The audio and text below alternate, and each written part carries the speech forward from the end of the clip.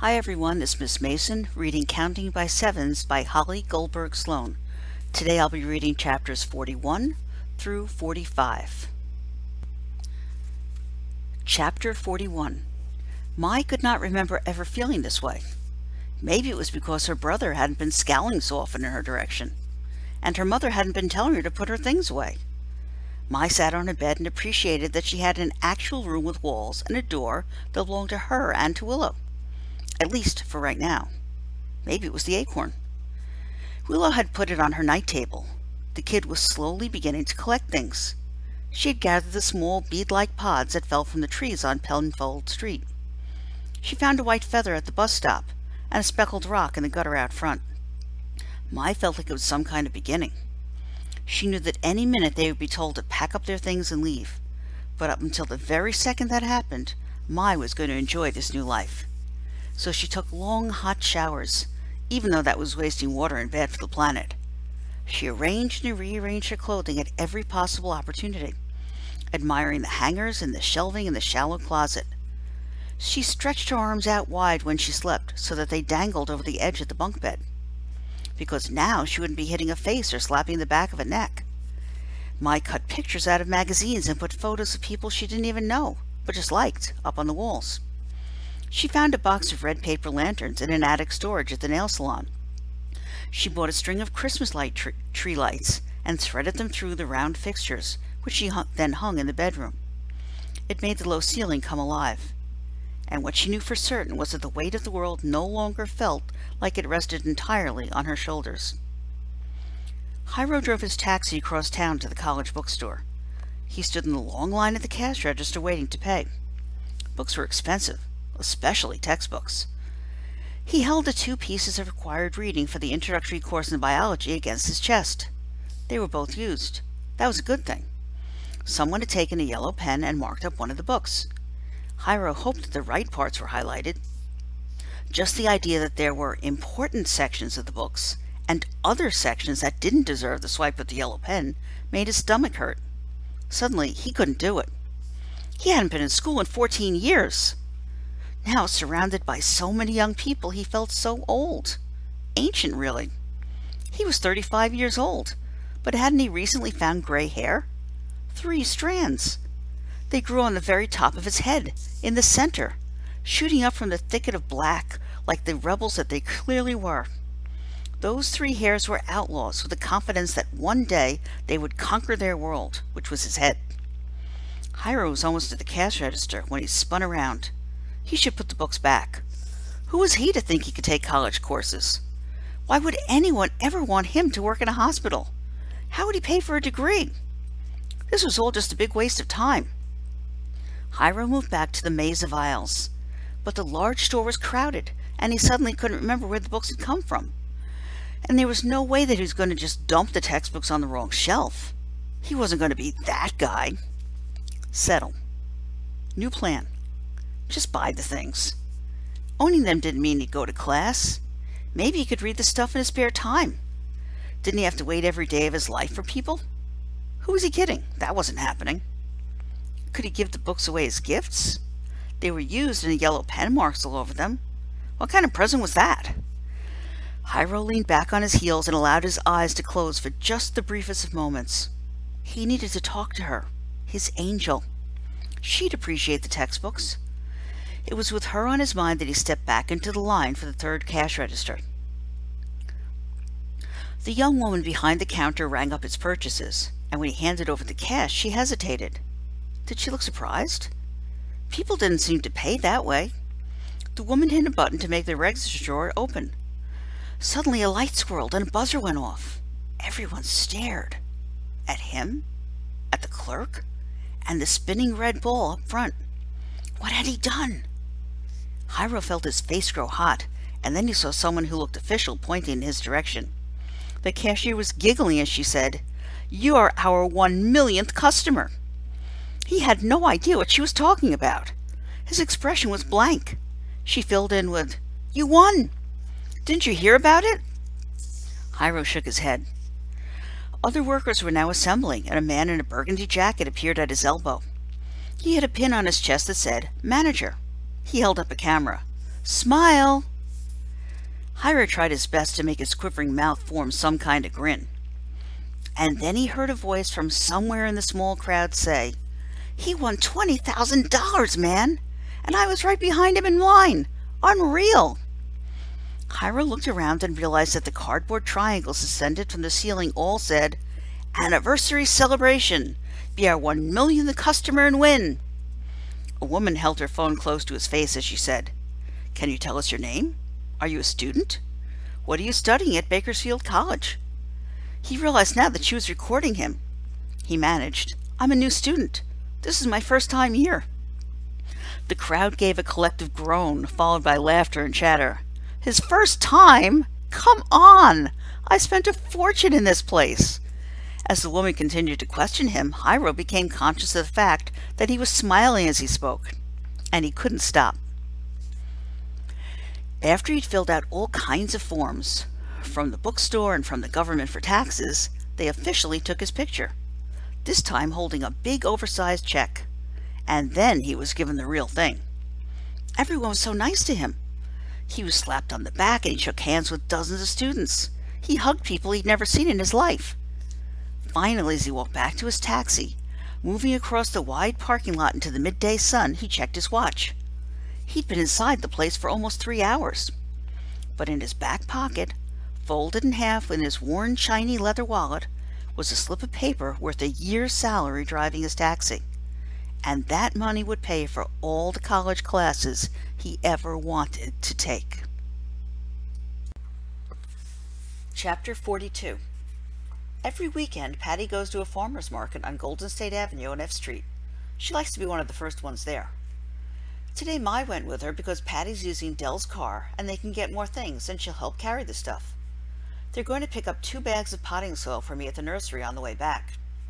The best way to grow sunflowers is in the ground, not in pots or planters. They have enormous taproots that burrow deep. My plan is to start them off in small containers and then locate a place later for transplanting. Dell and I go through the big blue recycling dumpster in the carport, and we find 23 containers for me to use as planters. We pick out an assortment of tin cans, a few plastic tubs that once held sour cream and spreadable cheese, and even a few milk cartons. I don't think I've seen Dell so happy as when he's rooting around in the dumpster. After we have what we need, we go to the laundry room and wash the cans and containers in the deep sink. Then Dell punches holes in the bottoms with a kitchen knife, which gets ruined because you're not supposed to use it for that. He doesn't seem to care. When Patty gets back with the potting soil, we're going to plant 9 different types of sunflowers. But another thing happens when we're readying our potting containers. Sadhu Kumar, who rents his extra bedroom to Dell, comes down with 3 computers. Dell says, "What are you doing with those?" Sadhu is getting ready to toss them in the big blue bin. They're going into the recycle. I size up the machines. They don't appear very old. I ask, "You can't fix them?" Sadhu snorts, like a horse might do. "They are junk, not worth the effort." I look at the computers. 2 are laptops. 1 is a larger desktop, but the same company makes them all. Sadhu Kumar is sort of an angry guy. I think he might have had a lot of disappointment in his life. It can turn a person bitter. I wonder if that's happening to me. Nothing's worse than a sour kid. You should save that for later. When you're old and it hurts to just get up from a chair, you have a reason to have a permanently pinched face. I make a note to myself to be sad and even mad, but not 100% angry at the world. There's a difference. Now I ask Sadhu, "So, can I have the computers?" Mr. Sour Bitterman says, "If you want junk, take junk." Del Duke looks offended. He says, "One man's garbage is another man's treasure." Sadhu only seems more pained at that thought as he walks away. We are still waiting for the potting soil, so Del and I carry the 3 machines up to number 28, and right away I start to take them apart. I think that I might be able to get 1 working computer from the 3.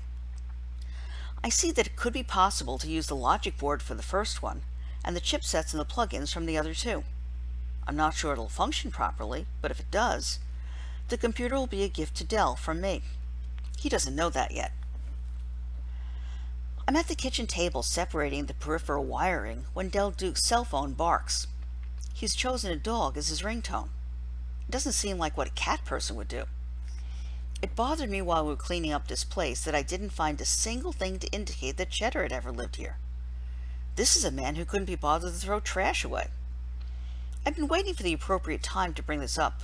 Once he's off the phone, I ask, "Do you miss Cheddar?" Dell looks confused. "Say again?" I repeat, "Do you miss Cheddar?" Dell's eyes narrow.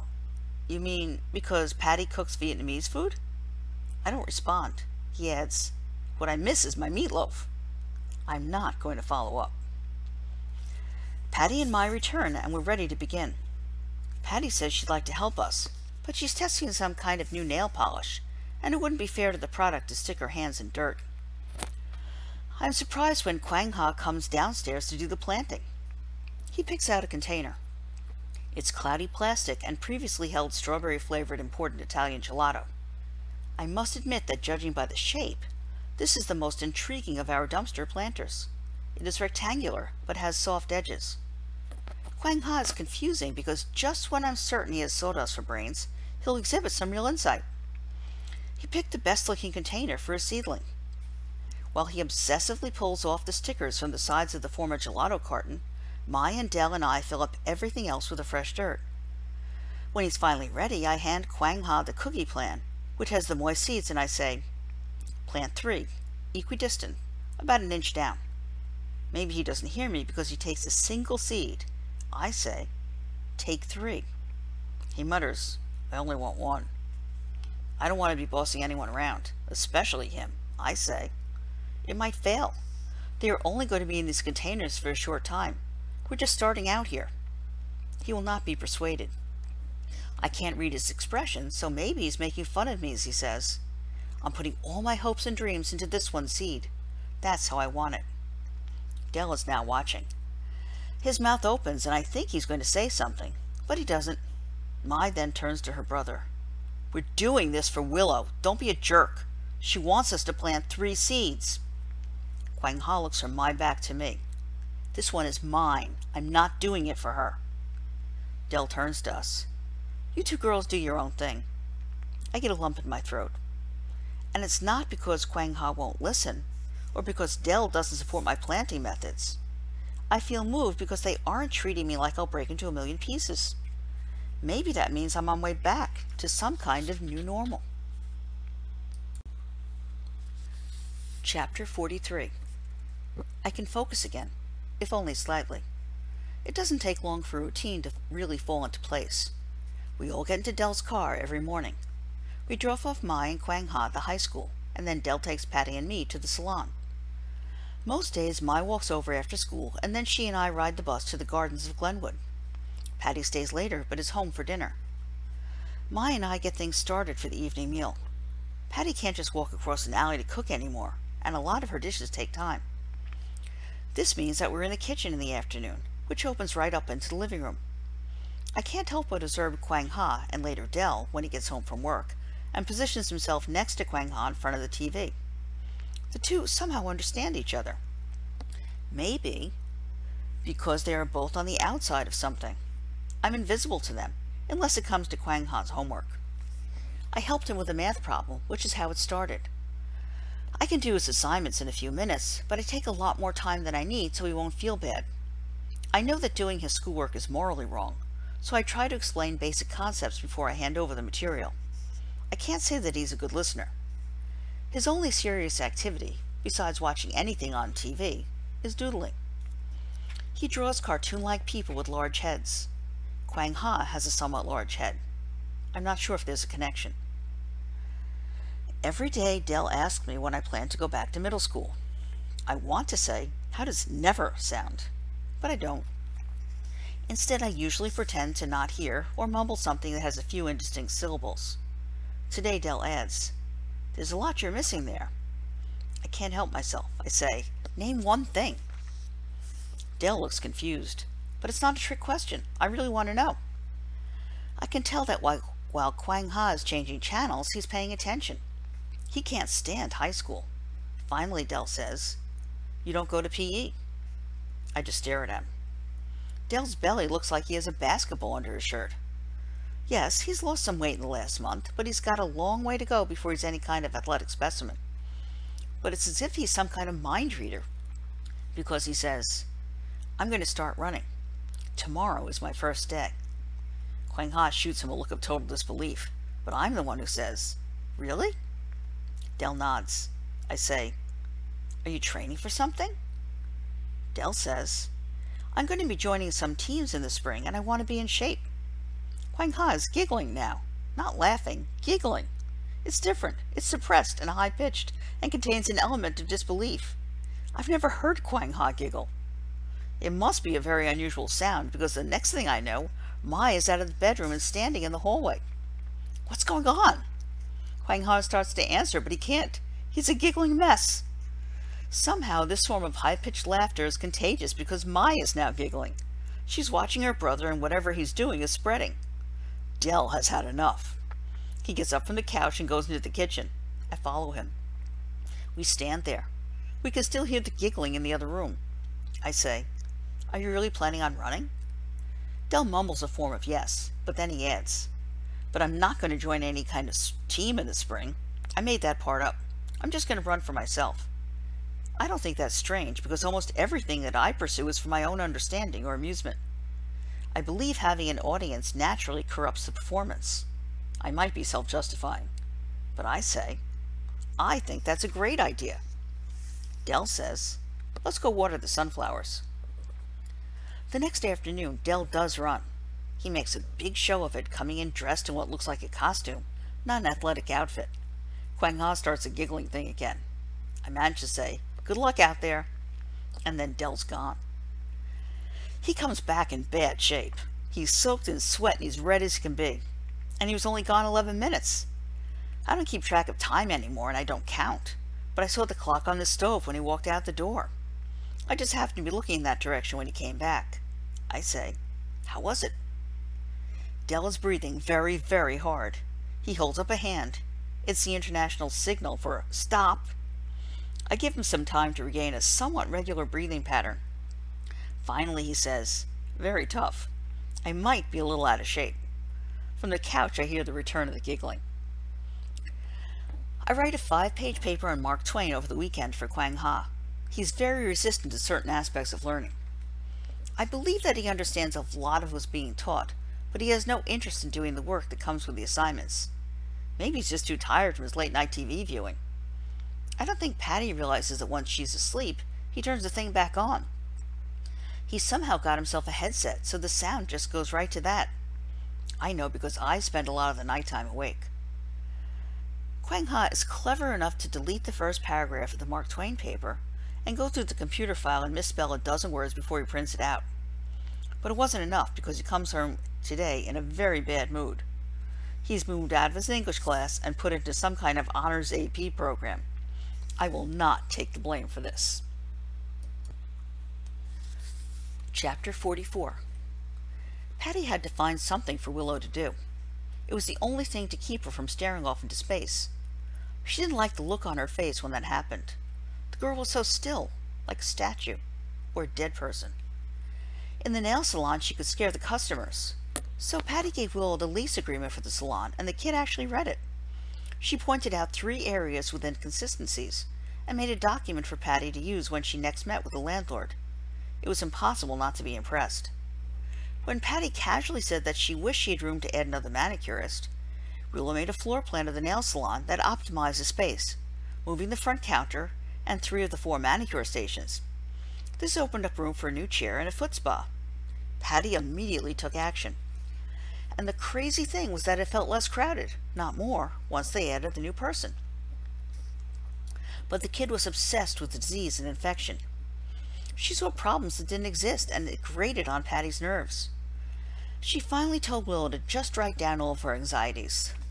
The next day, when Willow handed her a detailed report on the incidence of infection from manicure and pedicure treatment, Patty got angry.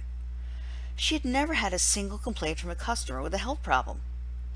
Patty avoided the 12-year-old for the rest of the day, sending her back to the apartment early. But then, that night, Patty had a dream.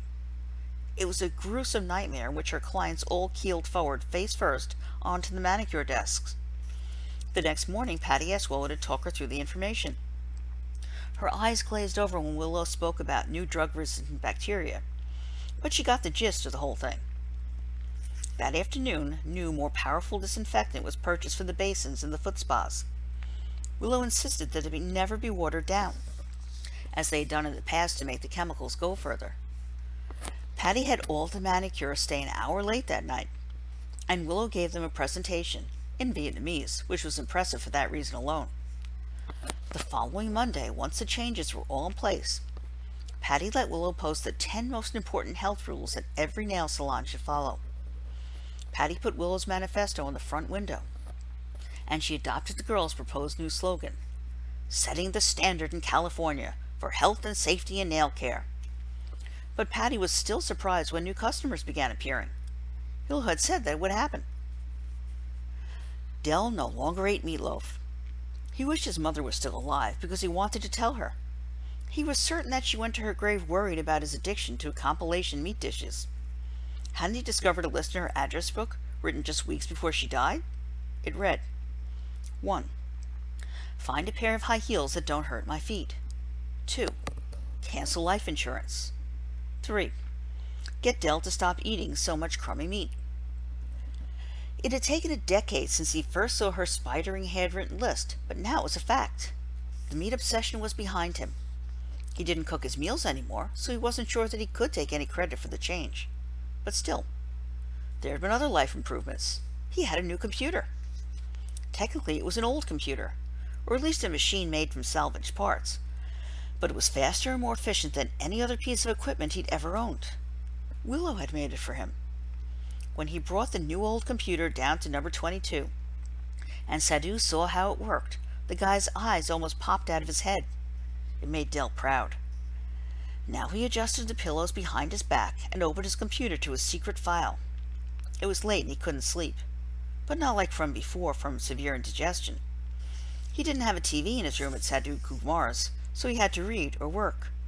He clicked on the screen, and the Del Duke system of the strange appeared. He needed to add a new category. Del's finger slid across the keys and he typed in mutant.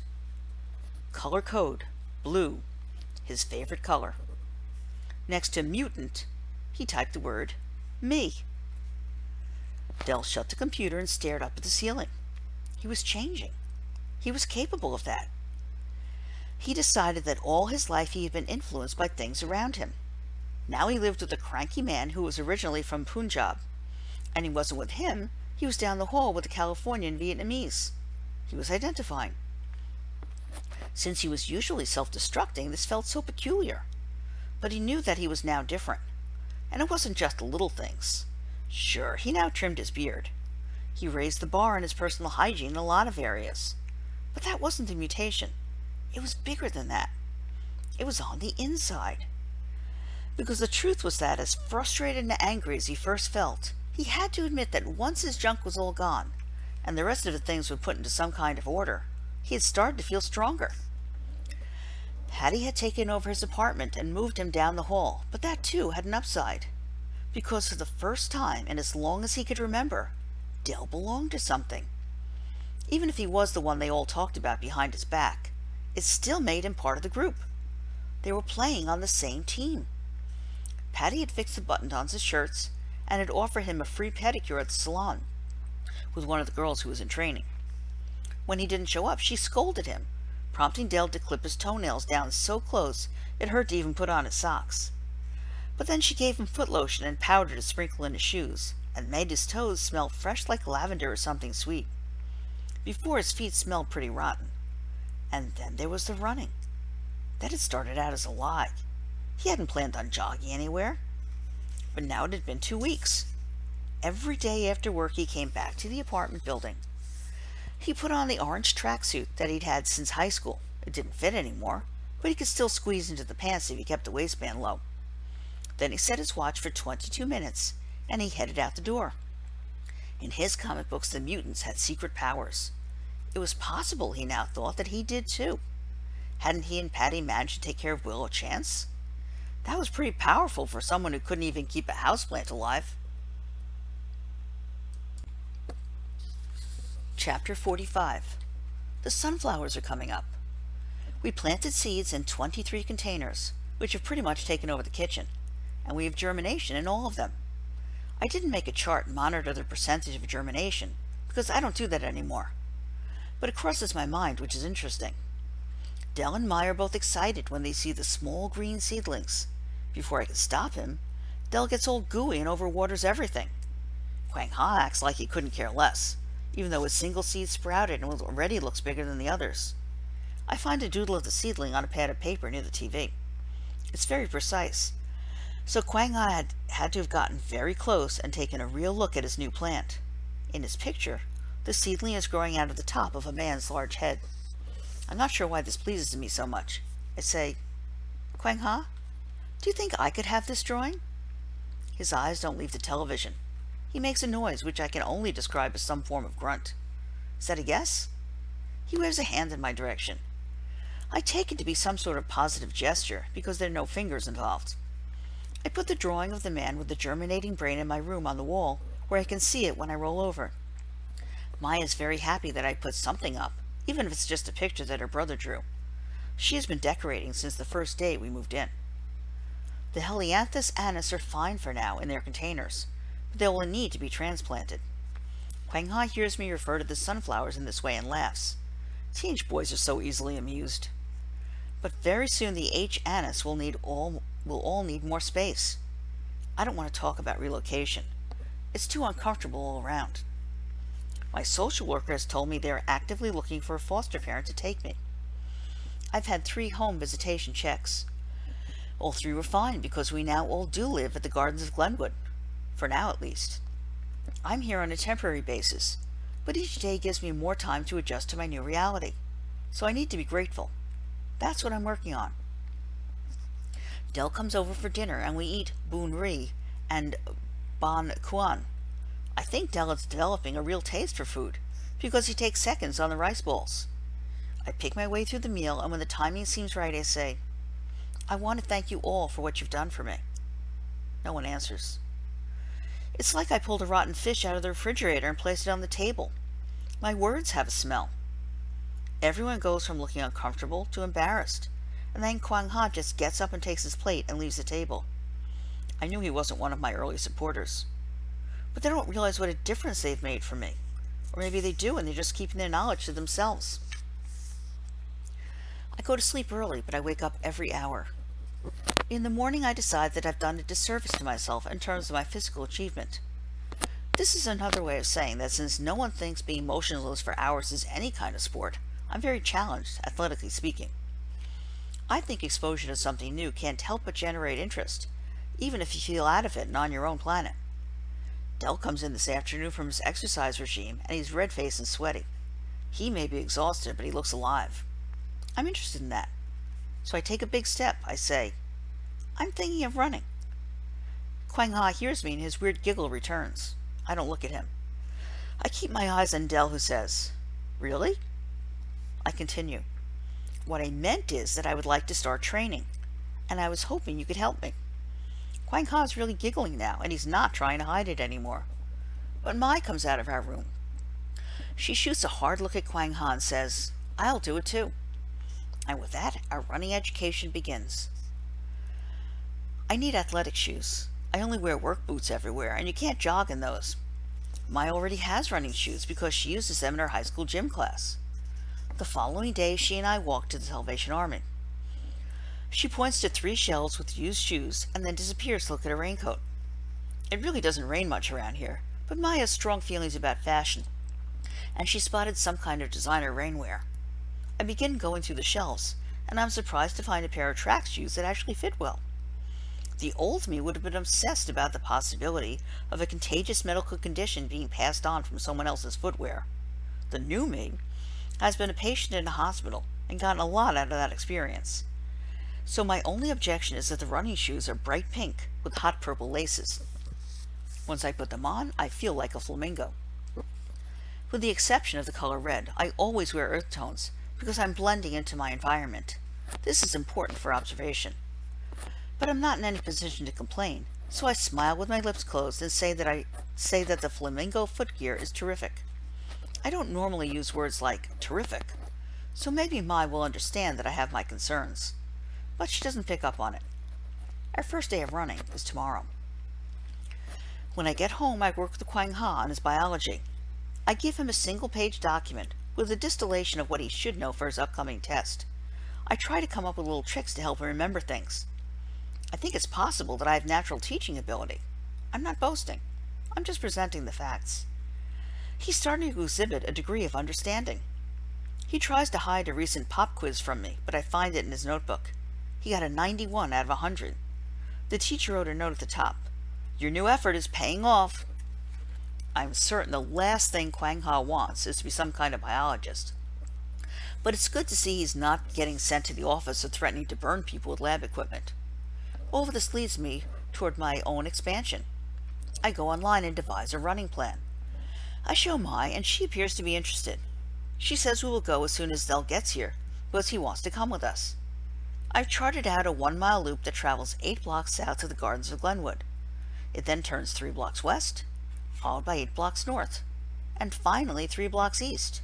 On the map, it does not look like much. I'm lucky to still be alive. After 2 blocks on the course, I get a pain in my left side that feels as if a knife had been implanted just below rib 7. Individual ribs do not have names, and are only referred to as 1 through 12, left side, right side.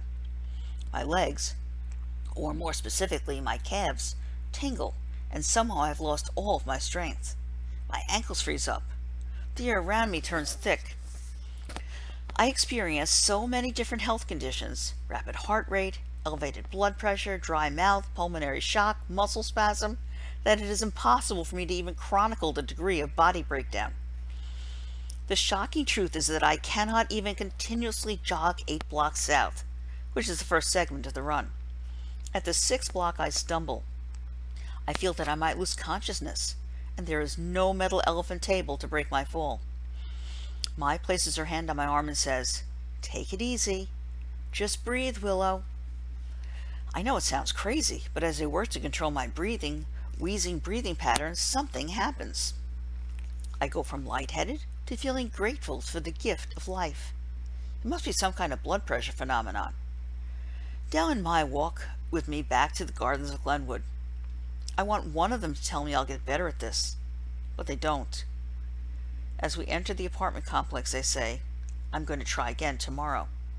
I see Mai and Dell exchange looks of concern.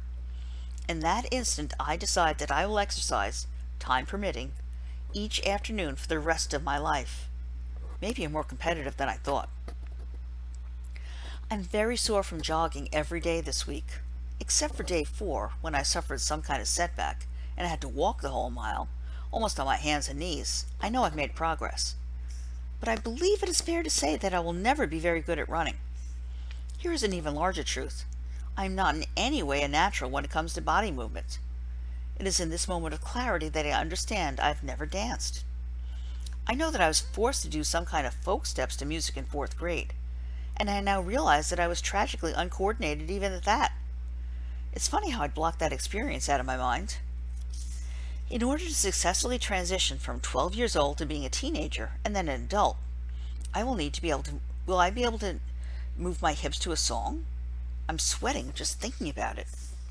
That's why this running matters. I think that the effort put forth in matters of physical exertion is more important than the outcome. I'm not just saying that because gym teachers have told me this in the past. A new reality is emerging. I actually like my pink and purple flamingo shoes. So maybe the jarring movement of jogging is clouding my judgment. Even though my exercise regime only takes 16 minutes, I find that I'm thinking about it when I'm not doing it. I know that vigorous exercise changes brain chemistry. In my current situation, there is nothing more I could ask for.